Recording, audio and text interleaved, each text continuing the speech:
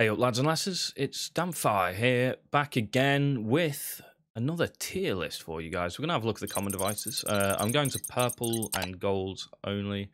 Well, purple and gold are both the same. It's a 15% damage difference, I believe, between them. But we're not going to look at the blues because for the most part, you can get equivalent blues as well. There's blue Gorse, there's blue snaking guns, there's stuff like that. There is one difference. There is only weird lasers in the blue. So you got the miniature ray gun that goes into the gamma, and that's kind of like a mixture between the decon ray and the XNT and how it works. That's the one I'd recommend if you're looking for blue only and lasers anyway. But anyway, let's get to it. So first up, we have the decon ray. This is S tier for certain. It's got massive amounts of damage, and the more damage, it gets an increase in damage, the lower the target's durability. So the lower its HP, the more damage it's dealing, and which is great, because the faster you can get something off the board, the better. I mean, if you can drop a guy's monster just because it's on low enough damage that when the decon rays with, say, maybe Jim all-missile launch hits, and he's got 3 decon rays and a legion, and it just chunks down that HP super rapid, it's fantastic for stuff like that. Next up, we have the X-Ether. I'm between B and A tier on here. I think it's a high B for me personally, because I don't particularly like its ability, which is blind. So when it hits, has a chance to blind the ship it's hitting, and this does stack. Blind decreased calibration rate, which basically means you got more chance of dodging the shots because the accuracy is lower. Other than that, damage isn't too bad on it. But yeah, I think it's a high B. It's borderline A. Next up, XNT laser. So the XNTs, I think, are very, very good lasers. They're great for if you can't fit all the decons on. You just chuck a couple of XNTs. I've done it on my Legion. My Legion has 3 decons, 2 XNTs on it, and 1 T2 laser as well, just to fill up the gap and keep the fire rate out as optimal as possible. But the XNTs have chance to reduce energy. I prefer this over the blind of the Etherics. Well, the X-Ether, it's the Etheric line. I prefer it due to the fact that the chance to reduce energy is actually quite nice. And if you have enough of them, you can reduce the energy to a point where, say, you're shooting a Legion, and now it can't fire its dual DMG because it doesn't have enough energy, or it can't get its shields back up because it doesn't have enough energy. Great usability for that sort of stuff. So yeah, can highly recommend the XNTs. We then go on to the dreaded missiles, which are, for the most part, terrible. Cluster missiles, D tier. Or pretty much all missiles are going to be this tier. So the way missiles work is they shoot, well, for the most part, they shoot towards the enemy. They can be shot down on the way. So if you have a snaking cannon, for example, it can just take out like almost all your missiles, and it'll still hit you as well. It doesn't affect the projectile of the cannon; it just affects the missiles, reducing the damage on them even further, and the low damage anyway.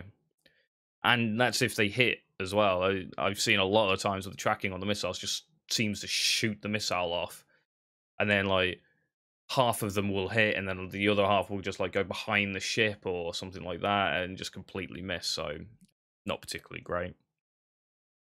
Pulse missiles, C tier. This is due to the fact that in C tier they can, well, as the pulse missiles or CP missiles, they shoot in a straight line. They're very rapid. They act a little bit more like a projectile gun in that way. I believe they still can get shot down, but because of the speed of them, it's unlikely. They do tend to just fly off, hit the target, get the damage off. They shoot straight, so they do genuinely hit the enemy pretty regularly.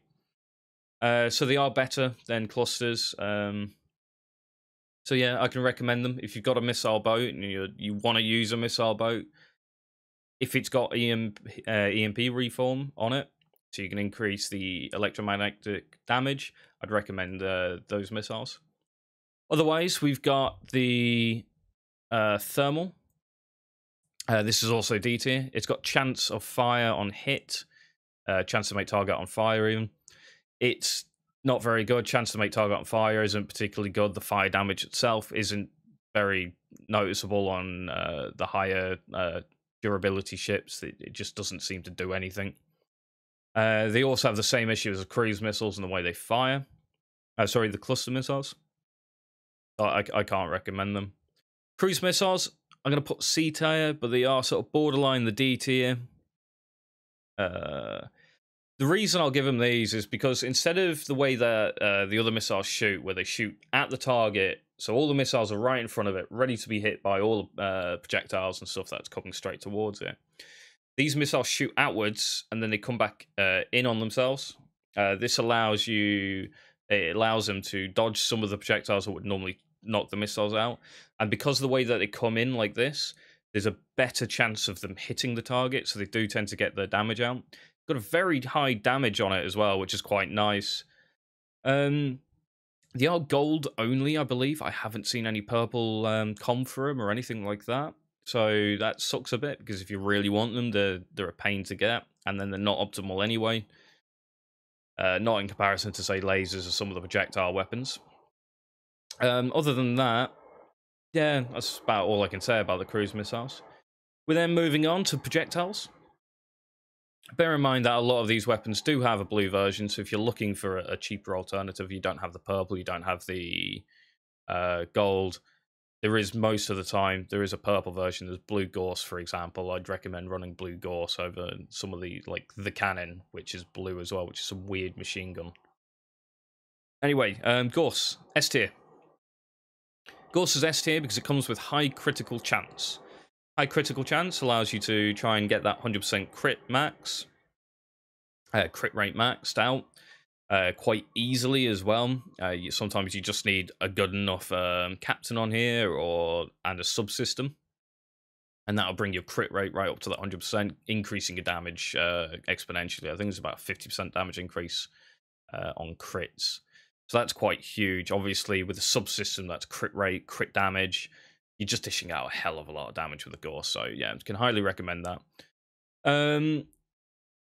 Because of the high crit rate anyway, it allows a little bit more variation with your other ships. You don't necessarily need to run things like a support cruiser or something with the command CN, which is 7 slots. It's a lot of slots to run that. It's a very good tactical.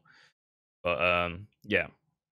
That's why I recommend Gorse, and I give it S tier. It gives you, a little bit of variety on what you can do with your other ships. You don't have to force a support cruiser out or support carrier. Next up, PT Gun. This is a fantastic support projectile weapon. The damage isn't great, right? I get that. The damage is pretty poor on it. Well, it's not poor, but it's not the same level as Gorse or Rail or but it does apply Fragile. Now, Fragile stacks, and it's increased to crit damage. So it'll hit a target, apply Fragile, and that'll increase all of your other ship's crit damage when they hit it. This is fantastic paired up with Gorse, because you get 2 PTs, you can keep a large number of stacks of Fragile, increasing your crit damage exponentially yet again. So these two mix very, very well. So yeah, it's A tier. Even though it's a support device, because it increases crit damage of all of your weapons, it's fantastic in that sense. Next up, we have the railguns. Now, I've been asking around a little bit on these because I don't personally have them, and I've seen some testing done with them. And they're like they're like right in the middle of that AS tier. I'm gonna put them in A tier. You can all complain in the comments at me, but the base damage is higher than Gorse. It's got passive penetration, so it can ignore shields. In theory, with high enough crit rate coming off a support cruise or something like this, it'll outdamage Gorse. The problem is getting that crit damage can be quite crit rate can be quite difficult, or it's fairly difficult anyway. So I think these are potentially S tier if you're running a support cruiser, and if you're not running a support cruiser, they're at A tier just because they've got good damage and they ignore shields for the most part. If you have something like this on a monster or the tornado, which has projectile penetration increase as a warship feature on top of the high penetration that these have anyway, you can do a lot of damage to an enemy without taking its shield down. So on the likes of an Immortal, which is a high shield base but a low durability, you can ignore the shield a bit and just kill it off while the shields are still up on it, which is quite funny to watch. So yeah, these are pretty cool. I quite like them. I'm going to be trying to get these myself, get a bit more testing done with them, because I do run that support cruiser, and I'll give you a bit more of an update when I get round to that. But yeah, I think the potentially S tier, but I'll leave them A tier for now. Next up, we have the snaking gun.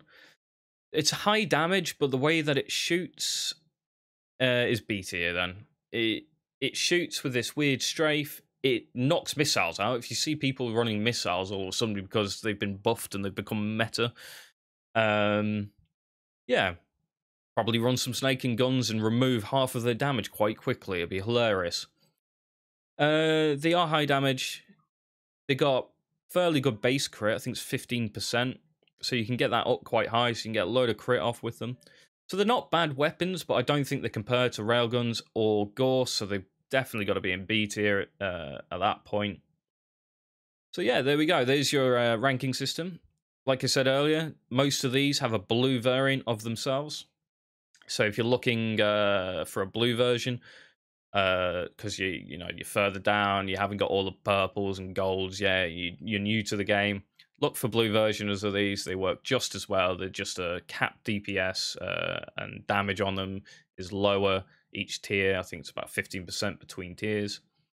So yeah, that's about all I can say. The reason there is no torpedoes on here is because torpedoes suck.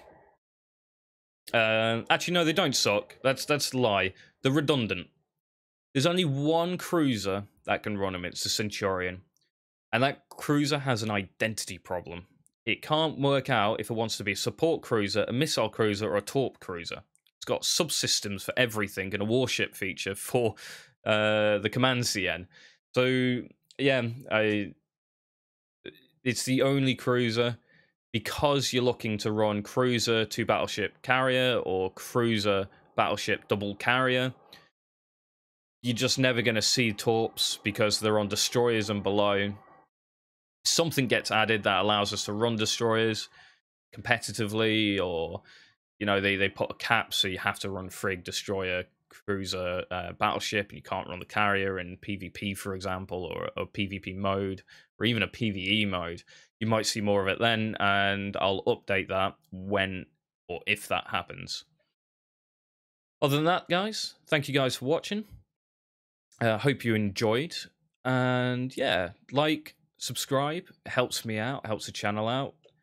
The more this channel can grow, the more views this will get. Hopefully, hit some of the top of the YouTube pages, and that'll help anybody else out trying to research Galaxy Reavers too, and hopefully try and grow the community a bit more.